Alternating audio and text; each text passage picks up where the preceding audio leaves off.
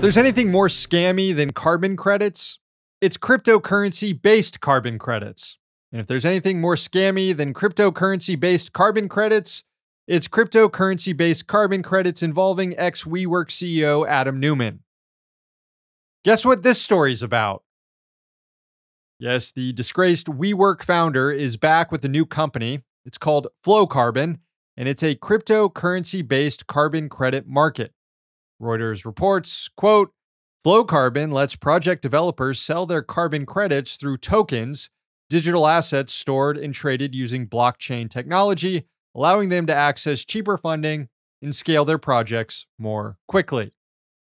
Last time Neumann tried to scale projects more quickly, he ended up obscenely rich, pilfering hundreds of millions of dollars.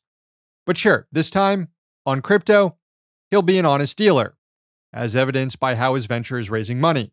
It took in $38 million through the sale of a token, the Goddess of Nature token, backed by a parcel of certified carbon credits from nature-based projects over the last 5 years. More such tokens are planned with other parcels of credits.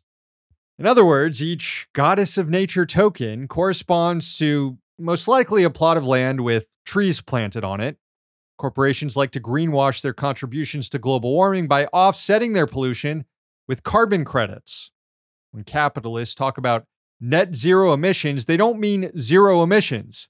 They keep polluting, they just offset that pollution by planting trees somewhere else, which are claimed to suck that equal amount of carbon out of the atmosphere.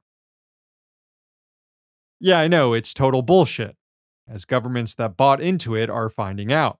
Gizmodo reported on the state of California, which passed a law requiring polluters to purchase carbon credits.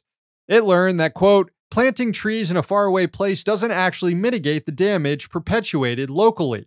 In many cases, like that of California's catastrophic state program, carbon offsets end up doing more environmental harm than good.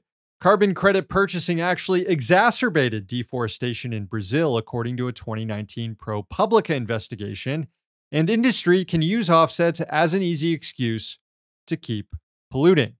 According to Bloomberg, only 5% of the credits actually remove carbon from the atmosphere, and major companies like JP Morgan Chase, Disney, and BlackRock were conspiring with one of the world's largest environmental groups to buy up land that was not in any danger of getting destroyed, all as a way to make themselves look greener than they really were. So Adam Neumann is taking this market and spinning it into a crypto-based speculative asset. They're going to give Adam Neumann $1 trillion, aren't they? Hey, thanks for watching. Hit the subscribe button so you don't miss any of our new videos. Also, if you want to see Means Morning News in its complete form, not just the clips we post here, head on over to Means TV and get access to all our new episodes and our entire backlog, plus tons of other great movies and original TV shows.